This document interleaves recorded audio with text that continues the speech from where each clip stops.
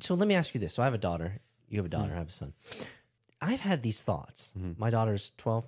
Are there going to be any good men? I think it's our responsibility to be good men so that when she meets a non-good man, she's knows- like, this guy's a pussy. She knows what the model should be. Exactly. Girls marry their dads. 그래.